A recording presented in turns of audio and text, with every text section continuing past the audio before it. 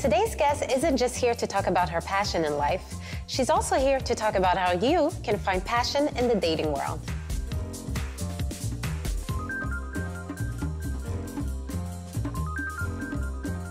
My name is Natacha Noël, matchmaker and dating coach, founder of Absolute Bachelor Club and Breakthrough Date Coaching. I am passionate about helping successful men and women, entrepreneurs, business professionals find love.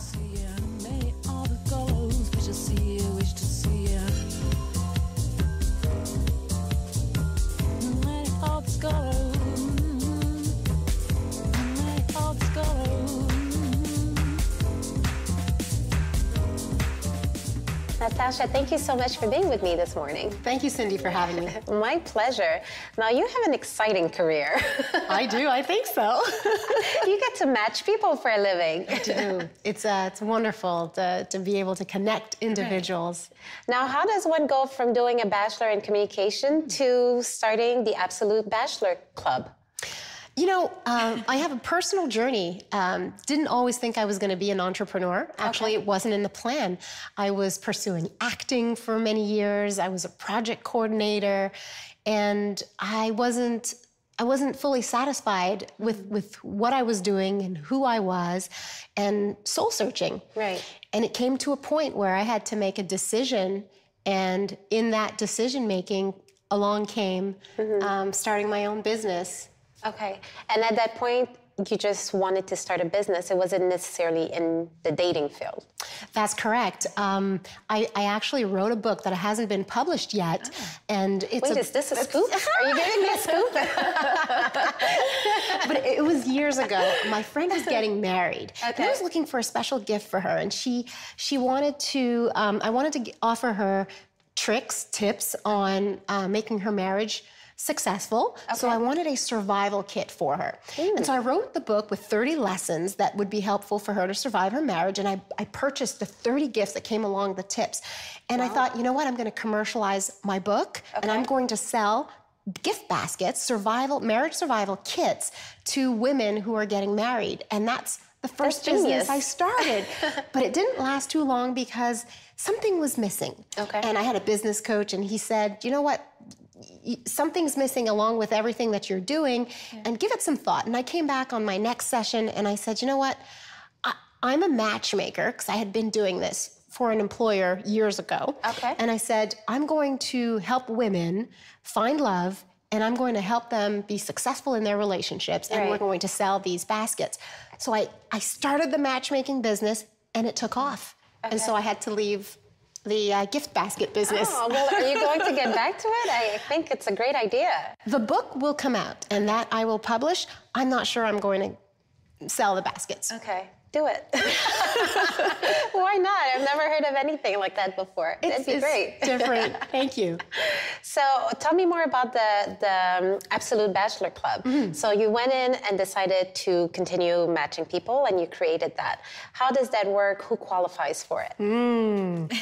Who qualifies for it is a person who's realistic about their expectation, who has a steady job, who knows who they are, who is ready to find love, and who's really not looking for someone to fix their life. Okay. And if you're not there, you can still qualify to come, but then you'd be qualifying for coaching. Oh, okay. And so that we can get you ready for the relationship that you want, as opposed to the one that you might have been repeating for years if, you know, you weren't really quite sure what to look for. So you're helping people break some habits as well, bad dating habits, we could say. I do, because you know what? We weren't born with the dating manual. Okay. You know, and as much as we've had lessons in life, and we have, sometimes we have mentors, or we can see our parents as figures, but we don't always have the right role models for relationships. And with coaching, we can definitely help women and men be better choosers to find partners. Okay. And by not having the right role models, are you referring a bit to, because, you know, in psychology, we learn a lot that your relationship style is often based on your relationship with your parents. So are you talking about maybe long cycles or patterns that maybe we grew up seeing that we need to break with time, or just in general being socially awkward? Definitely the way we are in relationships. We bring who we are from our childhood into that. And so as much as I'm not a psychologist, I'm a matchmaker and a dating coach, but we definitely have to look at our past to be able to evolve and grow into the person that we want to be. Okay. And why Absolute Bachelor as opposed to Bachelorette? The Absolute Bachelor Club is the place that gathers amazing men who want to be in marriage commitment, who want to be in long-term relationships, and for sure the women are absolute bachelorettes. That's who I am here for. Okay. At the core, right? I'm a woman. I love love, right. And for the love of love, you're hopeless romantic. Yes, my mission is to find the best guys so that I can connect the men and women so that they can be in fulfilling relationships. Right. So the Absolute Bachelor Club has been around for almost 4 years now. Yes. And you said it took off pretty quickly. It did. And what are the next steps for the business? Next steps would be more events. More events. Opening up more markets. So we're basically in Toronto and Montreal, but to expand in North America and to have more coaching clients. So to help with retreats and to gather women from around Canada and the U.S. To come together and learn how to become better choosers again. Right. All in the name of love. Yes. I love it. So in terms of you continuously growing your business, are you still working with your coach, the career coach you had before? Ooh, I have had so many. Oh, really? So that initial coach I am no longer working with. But he had his role, and I have three other business coaches right now. Yeah. How important would you say that is? Because I mean, I do think that it helps a lot to speed up the learning curve as well when you have someone guiding you. So how important it is for you to have these coaches? It is the most important part of my business. They help accelerate. They've made the mistakes before. Right. They can help you with your vision into having a good action plan so that you can get to the next step. And they help connect you with some certain people, individuals that can help you expand your business. And so it's the same with relationship. Some people think, oh, I don't need a coach. What's a coach going to tell me? I've been dating my entire life. I know how to date. But a coach is an accountability partner and is able to help you with your vision and to help you be structured and to help you get to the next step. So it's the most important thing. Is that what you would recommend to up-and-coming entrepreneurs? Oh, yes. Oh, yes. And I get those calls a lot. I've got matchmakers calling me, hey, what are you doing? How did you get to where you are? And I said, I got a coach. Right. And then some people have, they hold back and they think they don't want to spend because they think it's going to be, if you're spending and what you spent is helping you increase your business, then it really is an investment. Yes. Yes. Okay. Yes, but I kind of understand it. When you start a business, you're on a shoestring budget and every dollar counts. So sometimes people may think, okay, I could invest this towards my new website or my product. Do I want to spend it towards a session talking? You know, so I can understand the idea. I think it's hard for entrepreneurs to afford a lot of these coaches because they're charging hundreds of dollars per hour. So it's I can definitely see where they're coming from. So what do you recommend for these people? Success requires risk. And if you're not willing to put it all on the line, you're going to get the same result. So Albert Einstein's definition of insanity is to do something over and over again, expecting a different result. So as an entrepreneur, if you're a woman, if you want change, if you want to break out of your routine, if you want to have better income and enjoy your life, and do the things that you want to do, you're going to have to take risks, and they're calculated risks. But the right coach will help you get there. And so definitely you have to jump. Right. It's definitely a topic that comes up a lot on this couch. I find all the business women I interview are definitely risk takers, and they're not afraid of it. And even if there's some fear attached to it, they're very good at overcoming the fear, right? And still moving forward. So are these coaches more specifically for career, or do they also help you for more personal things as well, like personal development? My coaches are business coaches. Okay. I haven't had a life coach per se. I didn't necessarily need one. Now, a business coach, if you have issues that are going on in your life, they're going to want to probably talk about them, because if there's something that's preventing you from moving forward, then it needs to be addressed. Right. So a coach is a coach at the core. Okay. But hopefully they don't have to spend each session talking about, you know, the relationship problems that you might be having, or the issues you have with a friend or work, or... it's still focused. It's very focused. Okay. Wow. So you were mentioning before as well that they keep you on track and accountable. Now, a lot of women that I know, including myself, we want to do so many different projects at the same time, so many things. Do they help you really choose one thing at a time? Do you feel sometimes like maybe it's putting you in a box, or they encourage you to be adventurous and try different things? They give you as much as they think you can handle. Okay. You're always in control of what you're going to do. A coach isn't someone who tells you what to do. For example, on a sports team, the coach would tell you, well, you're on the ice now. No, your business coach is going to ask you some questions.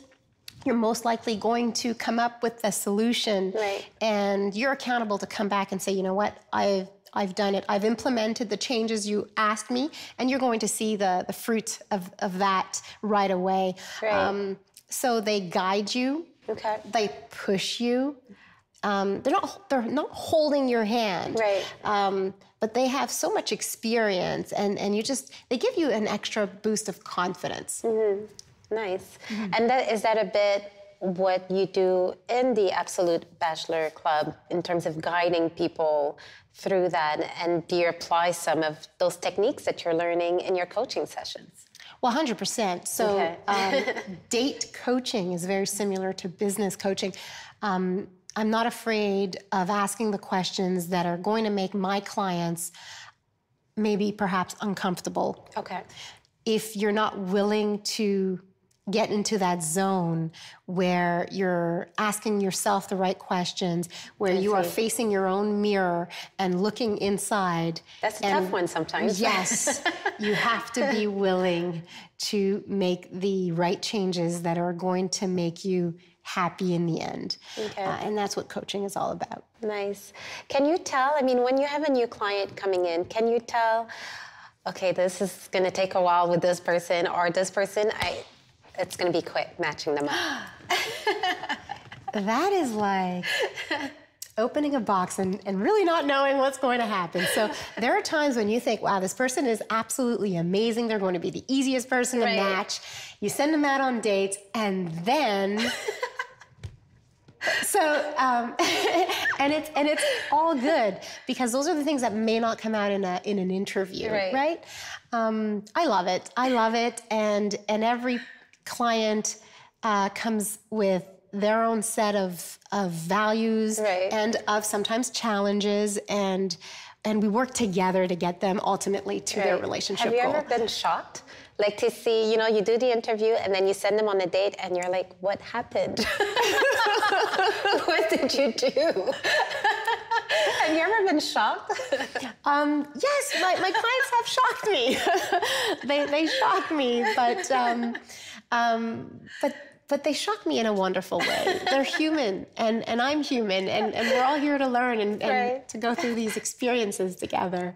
Yes. I would love to hear those stories. You should put that in a book too. Right, the self-sabotage. Well, you know what? Some people, that's part of their pattern is to self-sabotage at some point. You know, and I'm sure that takes quite a bit to break that cycle. That's right? That's the hard work. Yeah. And the opposite must be true as well. Sometimes you think it's going to be such a difficult case, and then you see the growth in the person. That must be fulfilling to see someone evolve. Yes, and sometimes you just do the first match, and the first match is right. And that's nice. Yeah, that's really nice. And you thought that maybe they were going to take forever to be matched, and no. So I see everything. Oh, nice. Do you have a favorite story? Favorite story? A client of mine just gave birth, nice. and next week I'm off to her home for a photo shoot. Okay. And she didn't believe she was about to get inseminated. Okay. And she decided. Well, I stopped it. And now I have someone for you. Intervention, right? And that's got to be a really top story of mine. Oh, that's beautiful. Nice. So you must build long-lasting relationship with some of these people as well, right? I do. Because it's such an intimate part of their lives. Some bond must be created. Yes, they either forget about me and are happy to never speak to me because they were matched, or I'm part of their story. Right. So yeah. Oh, well, that does sound like a beautiful story. So, what tips would you give? Like top dating tip, maybe one or two, for someone who maybe is stuck in the rut. They've gone on a few dates and they never make it to date number 2, let's say. Ah, that's really interesting. So not making it to date number 2, is this a guy or a girl, or? Let's say a girl. Let's say a girl. Definitely ask for your feedback. Okay. A lot of times, many times when you go out on dates, whether you met somebody online or through friends, they're not going to tell you the real reason why you're not the person they're choosing. And it's okay. We cannot be everyone's choice. Right.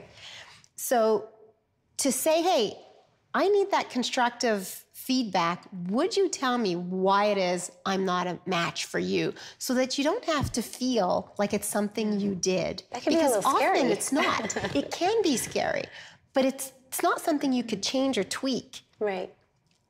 And a woman should understand that she cannot be every guy's choice. Right. No, it makes sense. Sometimes it really isn't us. You know, it's not us, it's them type of thing. And, you know, I think it would be scary, but I agree. It must be useful to know what the feedback is. Then you know, if it is something you can tweak, then you could just tweak it. Yes. Right? And what about advice in terms of businesswomen? Because you have all these great ideas, you're creative, and there's clearly more in the works for you in the future. What advice do you give to someone who maybe want to get in the industry, in the dating industry? Definitely be branded as much as possible. Okay. The more branded you are, the more people will come to you. Okay. And so to come out and to have a very clear vision of your target client and to always be marketing to your target client and not feel the need to match and help everyone because you can't. I see. So really choose who you want to help. And people often, especially nowadays, it's all about you know, personal branding. So your clients might choose your business because of you, because they fell in love with you, the coach, right? So developing personal brands definitely makes sense. That too. Personal branding, your look, your message. Be clear on your message, what you're saying, and to just go out there and not be afraid. Right. Not be afraid, and not to think that everything's got to be perfect before you can get that first client. You just have to be a few steps ahead of your client to be able to help them. Right. Well, thank you so much for all the advice. I really appreciate you taking the time. It was a pleasure speaking with you. Thank you so much, Cindy. Thank I loved you. it. And thank you to you guys for joining me on another episode of Couch Talk. See you next time.